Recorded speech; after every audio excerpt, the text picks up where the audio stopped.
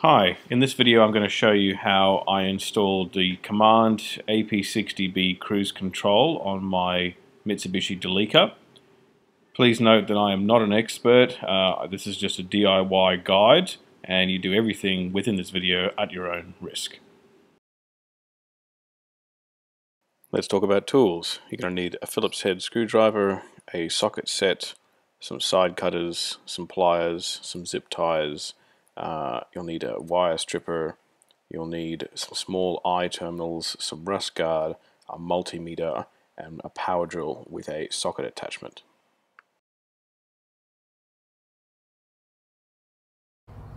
At this point you might find it useful to move the intercooler out of the way. There's just 4 bolts, 2 at the front here, and then 2 at the rear. When you're pulling it out, be careful of these electrical cables here. So in order to get the throttle linkages in there, we need to get the batteries out. So remove the batteries, and then you'll have better access. And now we can actually see, we get this out of the way, that's the throttle there. And there's that little red bit, and that red bit is the actual throttle. And then this thing here seems to be like a reverser. So when you push the throttle, it pulls one direction and then goes the other. Okay, so here's how we're going to fit it out. So behind the air filter, or the air box I should say, down here is a big flat area, and you can see I've put the actuator here. I haven't quite figured out where I'm going to mount it yet, but somewhere in here is going to be fine. As long as the cable doesn't get too sharp a bend, it'll be good. And then the cable comes up around here, and it joins the actual throttle cable. And I'm thinking you can zip tie it to the throttle cable as you go around to keep it following the same arc. The throttle cable starts up here in the top left, and then wraps under here. And you can see I've actually already put the end of the actuator, I've poked it down through there so you can see what I'm talking about. The plan is to attach the steel wire to the throttle cable. So to fix the actuator in place, stop from moving around, this little plate is included. The idea is that you clamp it and you connect both the existing throttle cable and the actuator cable. And that way it gets held in place by some nice strong bolts. And when you're fitting this, pay attention to which way around it goes, because one side is labelled servo and one side is labelled carb, and they're actually different sizes. So servo, I presume, is for our small thin wire, and carb is for the bigger existing cable. Obviously you want it to be tight, because if it rattles loose it could cause pretty serious problems. It shows you where it is relative to the engine bay.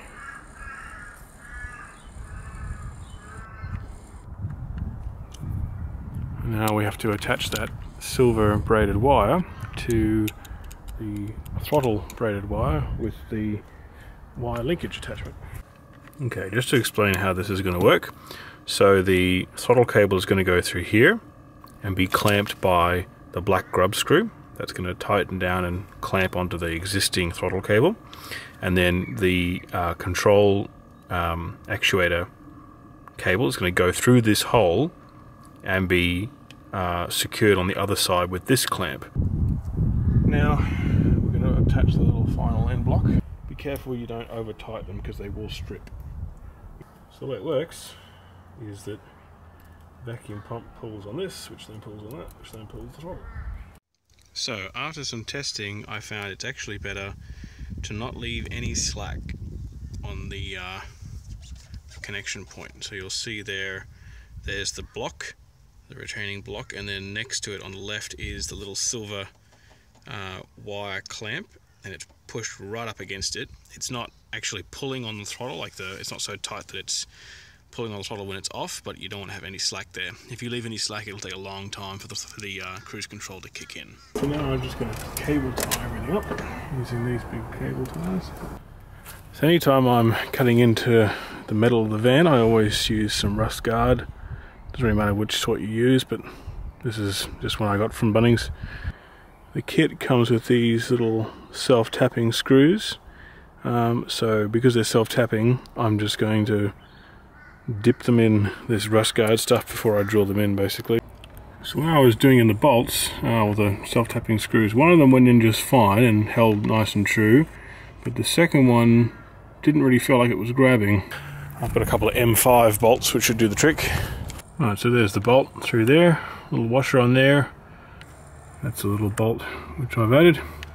So let's talk about vacuum lines. Now there are a few different places to pull vacuum from, but what I've been told and what I've learned is that looking at the bottom or the front left side of the engine is this big metal pipe here, and this is a good source of vacuum if the camera will focus on it. There we go. And that pipe comes all the way around the side here and goes up here. And there are a few different places that you can actually pull vacuum from. You want to make sure that you're getting the right side of the vacuum, because all these pipes that are coming off here go into different places, and they often go into these little actuators, these little valves. And so the top part of the valve is the in, and the bottom part of the valve is the out. So if you're going to tap from there, make sure you pull from the right side, or else if the actuator changes its state, your vacuum might disappear. But there's two places which I'd recommend pulling the vacuum from. On my van, at the back here, there is a little T just sitting here, which has a spare nub. That would be one source. Or if you don't have one of those, if your van's a bit different, the other place you can pull from is down here under the intercooler, which is this nub here. Mine's marked with a little red dot, yours may not be, so it's just back from the front of the engine a bit, and that will also be a good vacuum source. So you would need to put a bit of pipe in there, put the little T intersection in, and then connect both pipes back up again. So here's the black vacuum pipe going into the vacuum solenoid, and I've just looped it around here just until I've tested that everything works. After that I'm going to go back and cut it and then cable tie it properly, but you can see here I've just plugged it into that little nub there. Right, now it's time to start with the wiring. I think we're going to start with trying to get a fused ignition switch feed for the orange wire.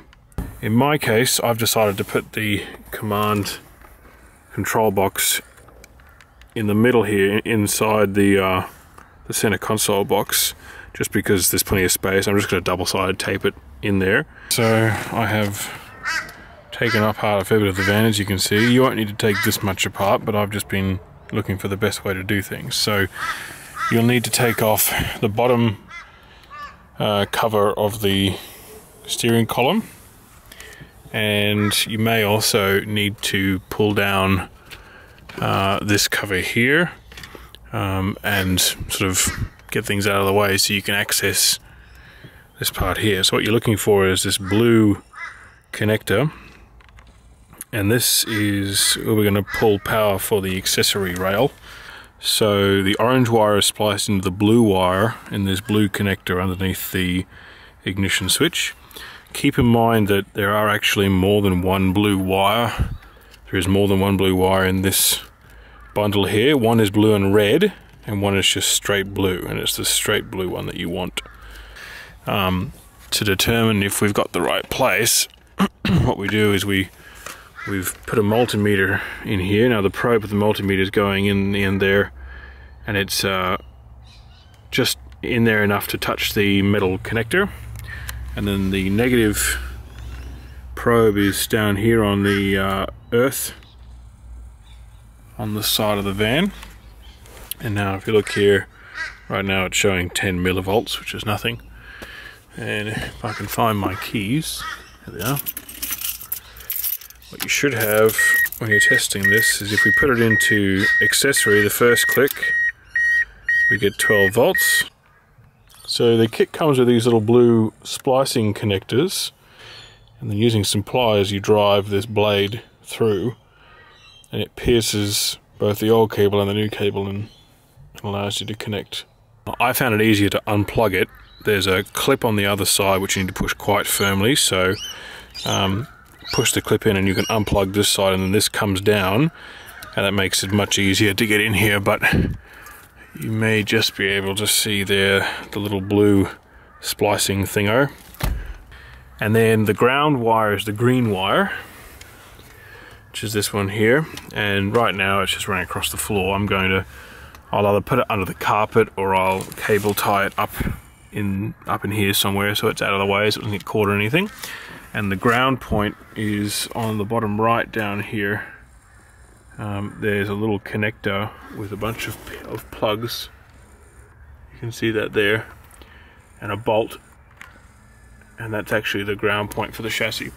And that bolt is just the right size to fit through the I terminal, the ring terminal that is supplied with the kit.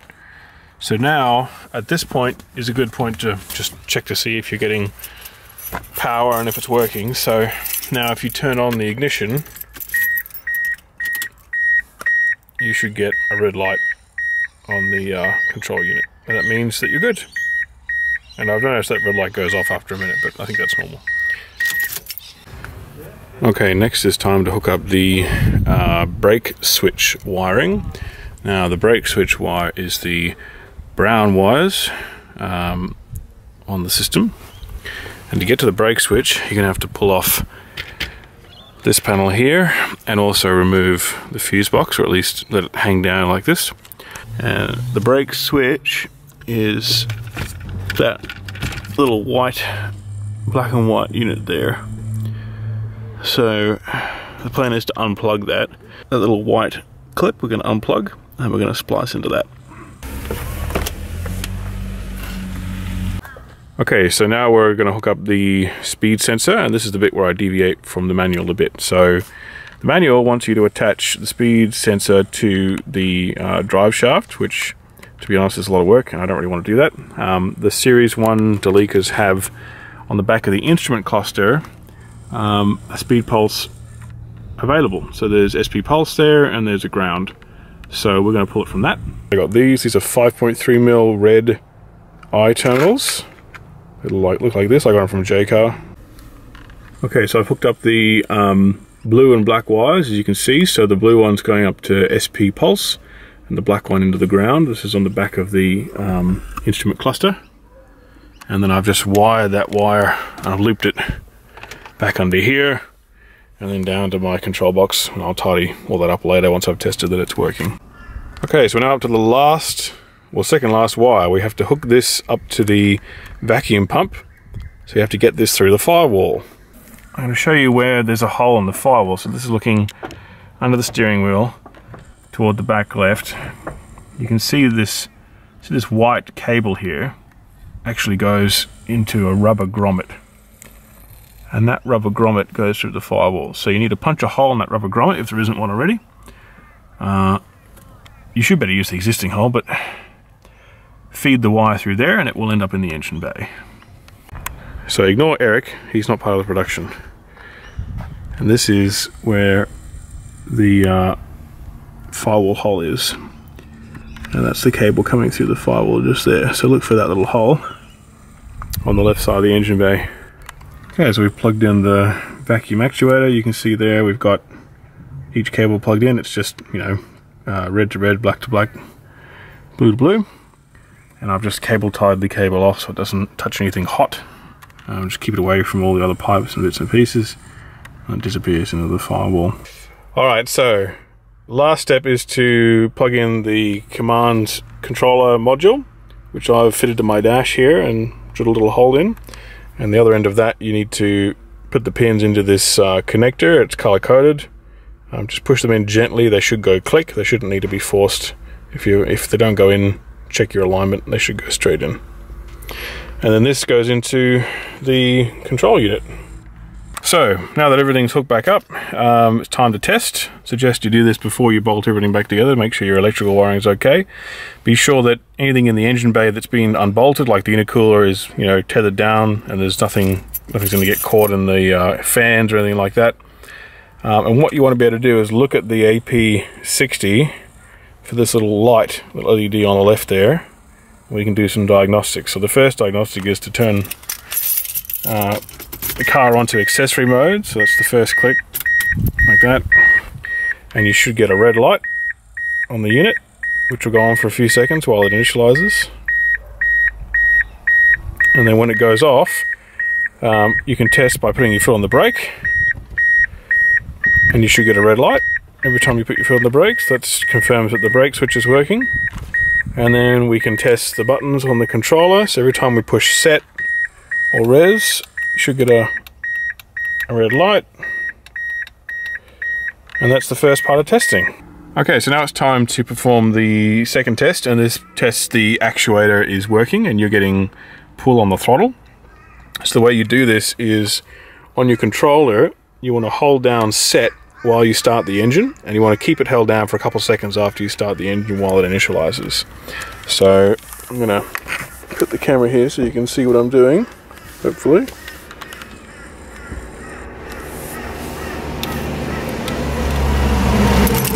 And we'll put the keys in the ignition, and before I turn it, I'm holding set, and then into accessory, and then starting up, still holding set for a couple seconds, and then we can let go, and that should put it into test mode. Now we want to push on, and that's going to turn on the little green light. And now if you keep it on the command box, when you hit set, the command box will flash, a little LED light. And what you want to do now is tap set, and each time you tap set, it's going to pull a little bit tighter on the throttle. And in the manual it says it'll take 20 to 50 times, but in my experience it took more like 100 taps to actually get there. So I'm going to do it now, and you'll listen, you'll hear the engine rev up. So right now we're at idle. The other thing is, if you want to stop, you just push the brake, and that cancels what you're up to, and you should see the red brake light come on. So we'll go set. I'm going to tap a whole lot because it took a long time. Depending on how much slack is in your system, it may not take quite as long for you. But I'm still tapping, and we're still at idle. So I've yet to test this on the road to see whether or not this is a problem. I may need to reduce the amount of slack in the system, but keep tapping, and you should start to hear the revs increase soon. There we go. So now we're getting a little bit of revs. If I keep tapping set,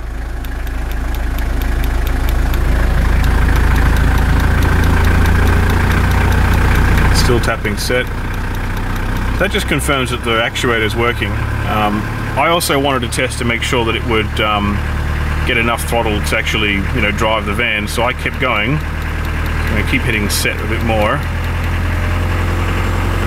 because really you're going to need to be able to do at least 2,500 RPM on the motorway.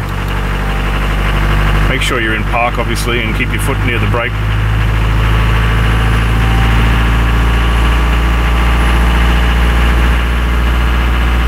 So I've stopped pressing set now. It seems to have stabilized at about 2,000 RPM.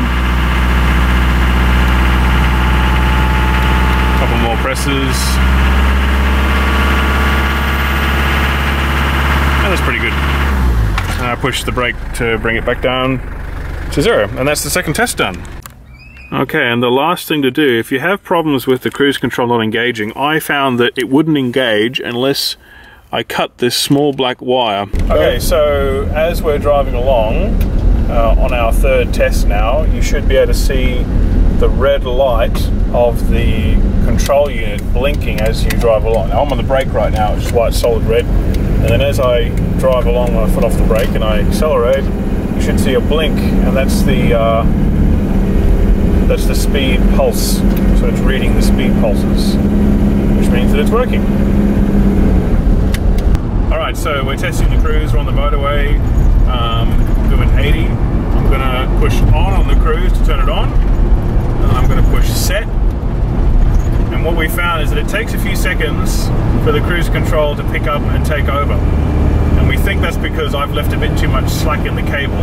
But now my foot is off the gas, and the cruise cruise control is now taking over. It's taking us back up to 80 because it was a big hill, and it seems to be working quite well.